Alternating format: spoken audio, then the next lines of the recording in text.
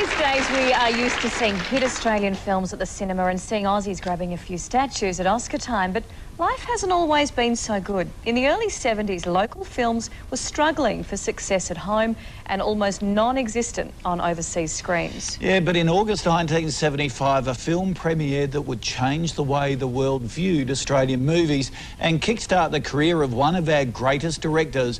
It was Picnic at Hanging Rock. It's a steamy St Valentine's Day in colonial country Victoria.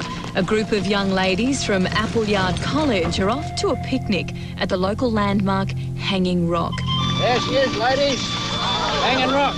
But the rock is a strange, eerie place. Three girls wander off and just disappear. Their fate is a mystery.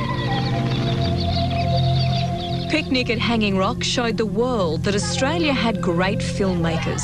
It launched young director Peter Weir on a career that went from Gallipoli to Master and Commander. One schoolgirl stole the show, Miranda, the beautiful, dreamy teenager played by young actress Anne-Louise Lamber. Every time I come back here to the Rock, I'm reminded what an extraordinary place it is. I remember some amazing experiences here and some extraordinary people.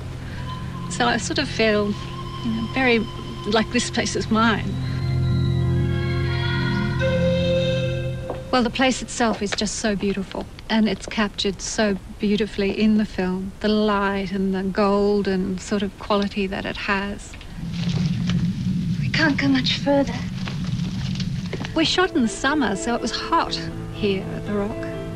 And we wore those funny little Victorian boots.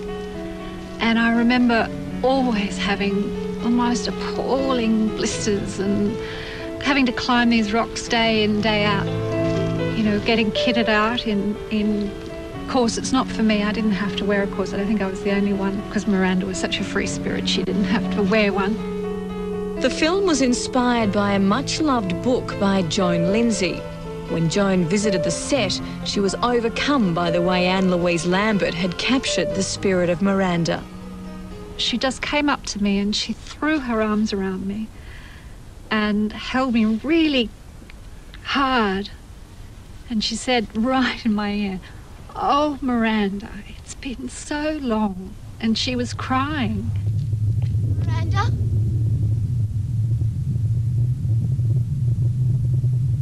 Miranda?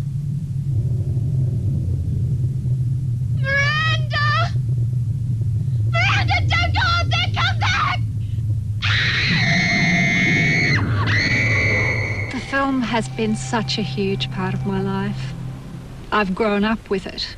I don't think I've gone through a whole day in my life since I made it where someone hasn't come up and said, "Oh, you're the girl from Hanging Rock." And the question remains, what really happened to the girls on that fateful Valentine's Day 1900?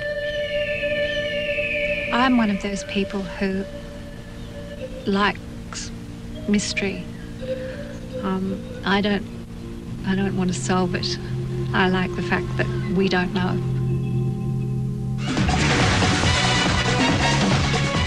Our mystery guest is...